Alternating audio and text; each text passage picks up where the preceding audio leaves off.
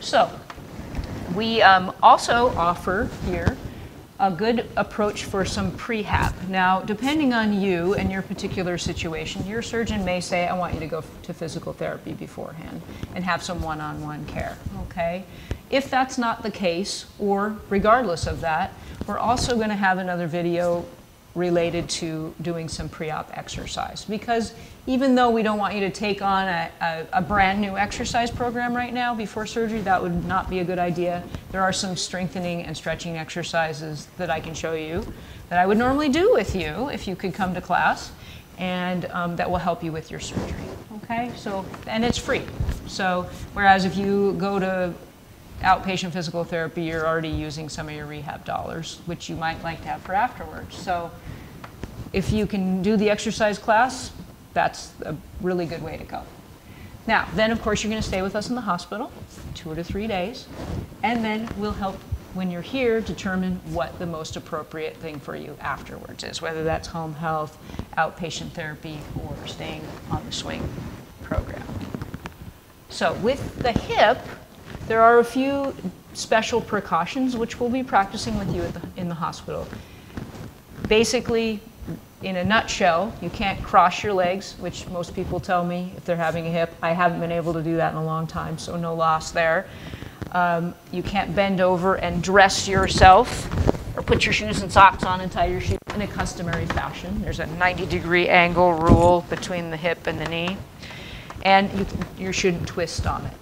For most people, if you've been good and haven't had difficulties in the first 6 weeks, some of that's going to be relaxed at that point, but it's very individual. So your surgeon will let you know whether those become lifetime restrictions or whether those are restrictions that you can disregard after a short period of time. This slide just shows some of the different positions. We don't want you crossing your legs anywhere, like this person sitting here crossing at the ankles. You'll see the twisting. This one may be a little hard to see. But one of the things you'll find if you're having a hip is when you come up from surgery, you're going to have a pillow in between your legs, and that's why. So we don't want you to inadvertently cross your legs. So why are those so important? Because the tissues that they go through and move aside for your surgery become weakened, and those are the very ones that hold you in position. So remember how we talked about the soft tissues at the hip really give the joint its integrity. Well, they're weakened. We need to give them some time to recondition and strengthen, and that's that 6-week period of waiting, okay? Now, it is really important that you have another person to journey with you on this, okay? I can't tell you how important it is to have another person with some eyes on you. A lot of people come and they think, oh, I'm alone. It's okay, I got this. And it's like, well, there's some different things going on, though. You're going to have had some anesthetic, you're going to be taking some medications, you're going to have pain, you're not going to be quite as mobile as you'd like to be. So having another set of eyes and ears and another brain that isn't on drugs, that's a good way to go for that first week. So really having somebody that's there and watching over you for the first week is important. Some people will do it with really good neighbors, but if at all possible, having somebody stay with you for the first week is really, really important. And you won't be driving, okay? Legally, you can't drive for 6 weeks after a joint replacement. That's the state law. Regardless of what joint you had done or what side you had done, you're not supposed to be driving. So at the very least, you need a chauffeur. So why not get a cook too, okay? Also, if you have pets, I want you to think critically. Okay, is my pet going to go crazy when I get home? Are they going to ram into me? Those are the kind of things we want to avoid. So planning for all that. Plus, if you have pets that have food dishes on the floor and water or litter boxes to be changed, somebody else needs to be in charge of that. Of course, you'll go through the whole dental routine with your doctor or orthopedics anyway. All of those things need to be done, just like cardiac clearances beforehand. And you'll see more information about that in the book that you'll get from orthopedics. Okay. So there are some things that you need to do to prepare your home. Okay. planning just as you might have for any other surgery. Make things easy and accessible for yourself. Don't leave all your books upstairs in the computer room and have to run up and down the stairs repeatedly all day long. Put it in one area that's close, kind of making yourself a nest, okay? So oftentimes you'll have people who will ask you, how can I help? I know you're having the surgery, I'd like to help. Transportation is always nice, shopping is nice, but also I'll tell people they never know what to do. So find out who knows how to cook and ask them to bring you meals. Don't ask for people to cook for you that aren't good cooks though, but you could of course put things in your freezer, but it's kind of fun to see what people will bring you sometimes. But set up an area for yourself, okay? Your place to recuperate with your things there that you need. And include your exercise instructions and a little bit of gear that we'll give you to work on that. Okay. Now, for any of you who don't know, throw rugs are evil. Get them up and don't plan on putting them back, at least not for a long time. They tend to trip people up with a walker, without one, with a cane. They slip, not a good idea. Making sure that your pathways through your home are wide enough to accommodate your walker. So your walker is going to be most likely somewhere between 20 and 22 inches wide. So if you can measure, make sure you can get through your hallways. Bathroom door, bedroom door, those are critical areas. I want you taking your walker with you initially. It recommends taping or down cords. Frankly, if you could reroute them, that would be much better. I don't like having people walking across things. And making sure that you have either a good pair of non-skid slippers or shoes. We're going to give you some lovely Jefferson issue non-skid socks. I don't think they're very comfortable, nor are they very fashionable. So, but something on your feet that's not going to allow you to slip, okay? Now, the firm straight back chair is most applicable to the hips. Because we have that precaution, we want to sit so that our hip is always higher than our knee. So checking for a chair that's on the higher side. Now for people having knees, that's also going to be your best choice, your most comfortable choice for getting off of. And the armrests are nice because you're going to be using those to get up.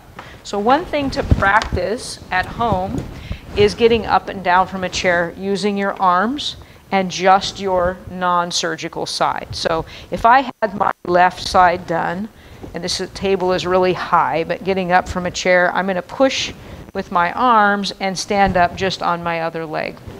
That keeps the stress off my surgical side. You'll be able to involve it fairly soon, and we'll have you start doing that in the hospital. But that's a great way to check surface height to see how doable that is for you as well. Now, if you live in a 2-level house and your bedrooms are upstairs, do you have an option to stay on the main floor? That is going to put less stress on you. Or if you, say, have all upstairs bathroom or bedrooms and a powder room on the main floor, plan to come down and be on the main floor during the day and only go upstairs at night. But if you can possibly live on one floor for the first couple of weeks anyway, you'll be more comfortable. Do you have stairs? If you have stairs, do they have handrails? And are they good and solid? So therapist's dream is handrails, nightmare, no handrails and stairs. So make sure that those are set up for you. So in the bathroom, a few critical elements are, do you have a non-skid surface in your tub or shower? If you don't, please get a mat or apply some now, okay? Occupational therapy is going to insist that you have a bench or shower chair. And we'll look at what those look like later, because we're going to want you to get one. A handheld shower head is also very useful. We'll also save some water and make sure that you actually get clean. Now, incidentally, you will not be taking a shower for the first week after you get home because of the dressing on your knee, but we'll talk about that again in a few minutes. Also super important to have grab bars to get in and out of showers and tubs. One inside, one outside is great. I happen to know they do make some really good suction cup ones now, and they're not very expensive. I've purchased them myself at Walmart, but you can probably find them other places closer to home. You don't want just the visible suction cups, but the whole piece that's a suction piece and then like has a handle that you crank down on. I've seen those for less than $20 at Walmart.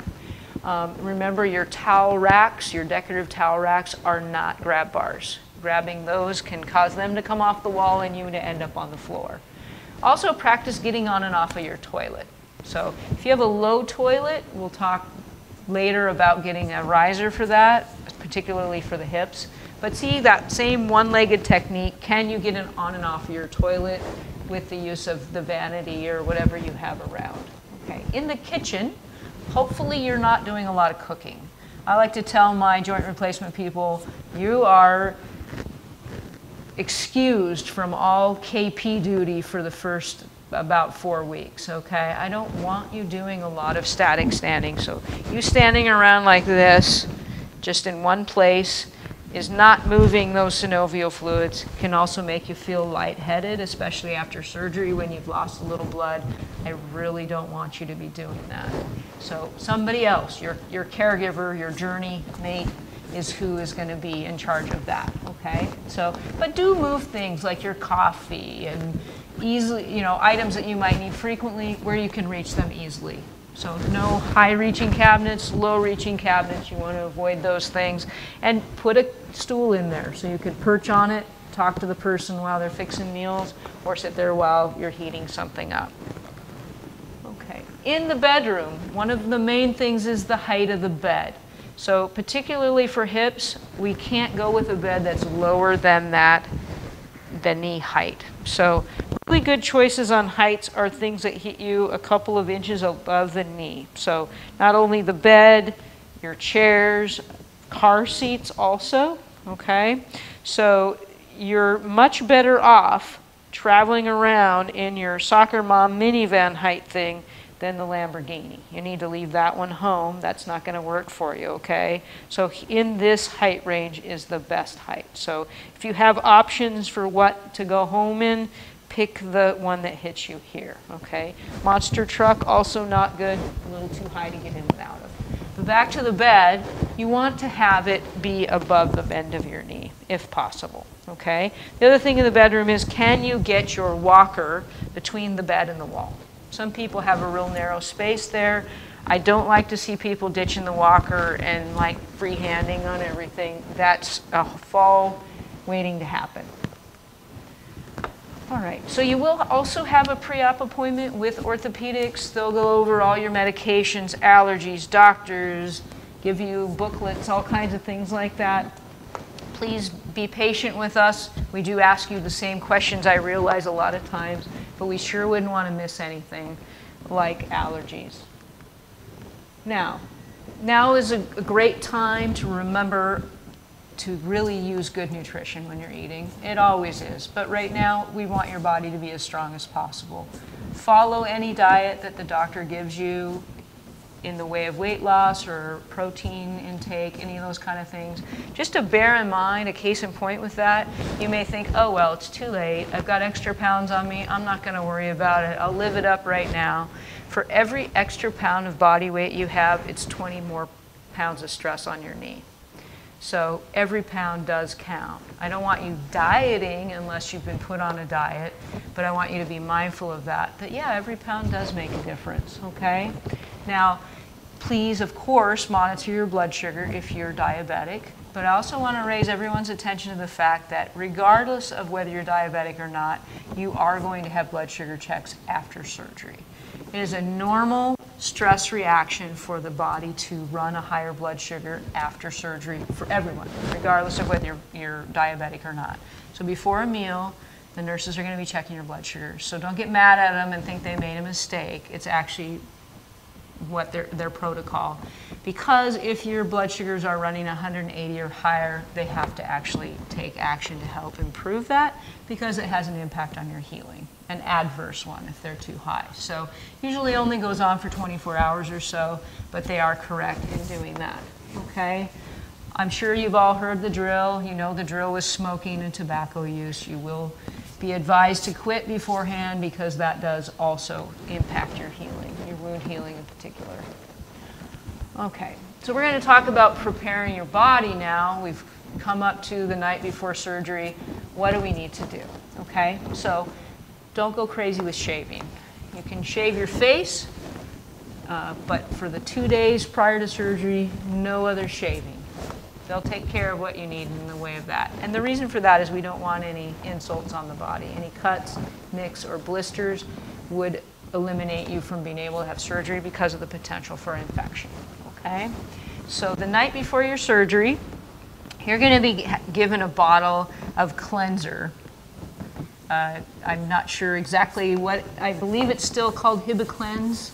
I'm not sure what color the bottle is now, but they're going to give you a liquid disinfectant, essentially, to use in the shower the night before your surgery. So you're going to take a shower.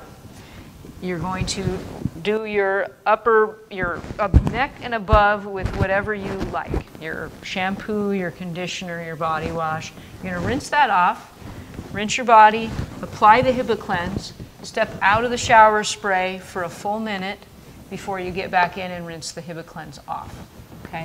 When you get out of the shower, you need to have clean underwear, clean PJs, clean sheets on your bed, everything clean, okay?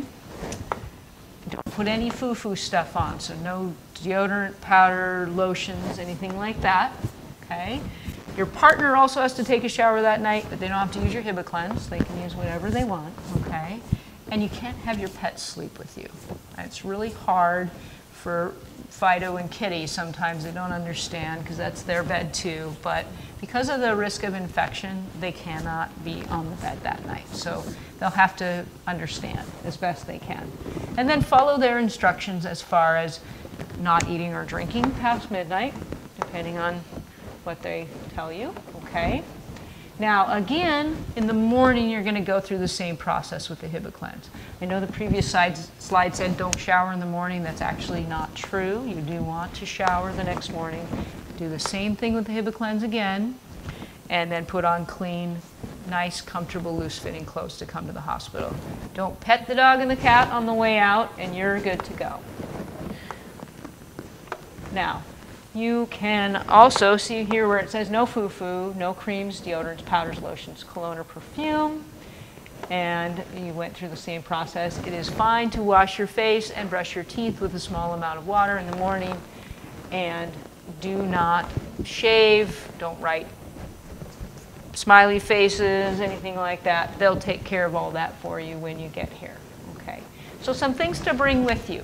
Some nice, flat, supportive shoes, preferably something that laces on and fits you a little bit on the looser side now because your feet are likely to be a little bit swollen after surgery. You can bring your own personal toiletries. We will have Jefferson issue of things. You might like your own better. We do have them, but if you feel more like you're at home if you have your own brand. Please bring your glasses. Contacts are hard to get into eyes when you're on medication sometimes. Your dentures, of course. And more so than telephone numbers, probably your charging cords for your electronics. And we do have free Wi-Fi, so you'll probably want your phone and your tablet and all those kind of things. So things not to bring, because you can't bribe the physical therapist. You're going to do PT regardless of what you try to sell me. No large amounts of money, credit cards, jewelry, or valuables, although homemade cookies have been known to work. But those things would just get locked up. And you don't need money because the food at the cafe is already brought to you as part of your package, okay? So.